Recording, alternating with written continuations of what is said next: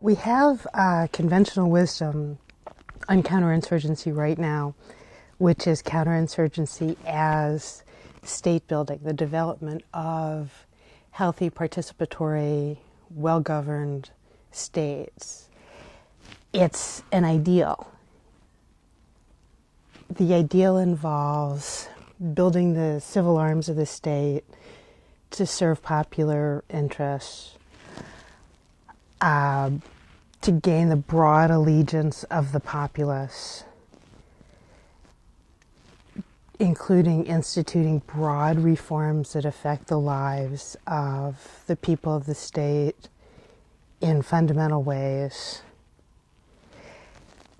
And it involves limiting the use of military force in order to prevent the alienation of civilians by causing unintended casualties. And all of those things are powerfully appealing to us as goals, and they make sense normatively in terms of what we want and what we like and what we think states should do for their citizens. But, as I said, this model has never actually been put into effect. And that's important because the United States is shaping a great deal of its foreign policy around this model of counterinsurgency. In Afghanistan particularly right now, but also in some other weaker states where jihadi violence or the support for jihadi violence has been a problem. Yemen, Somalia.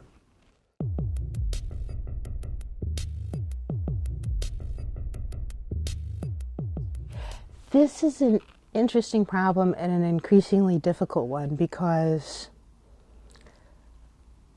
there's a number of different perspectives on this that don't necessarily jibe.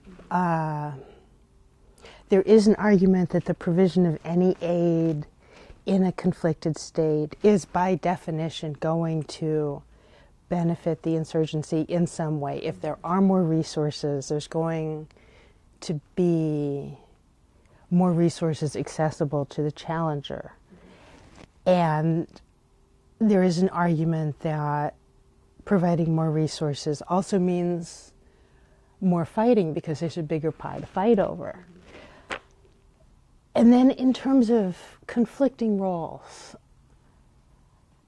for the military, it's difficult because if they feel like they need to protect aid organizations, NGOs, and so on, that's one more thing they have to accomplish, and they already don't have the resources to do what they want to do.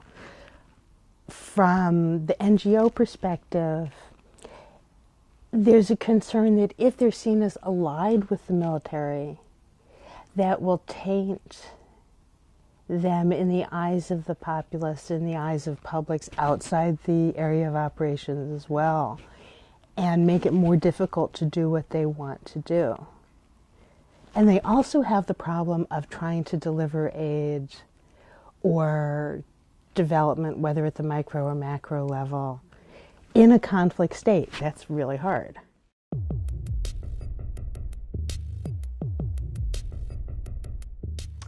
It's been fantastic. Being around smart people who do what I do all the time has been remarkably productive for me. It's the differences in training with my colleagues, the differences in theoretical approaches and methodological approaches, learning about those things, how other people approach their work. It's been amazingly fruitful.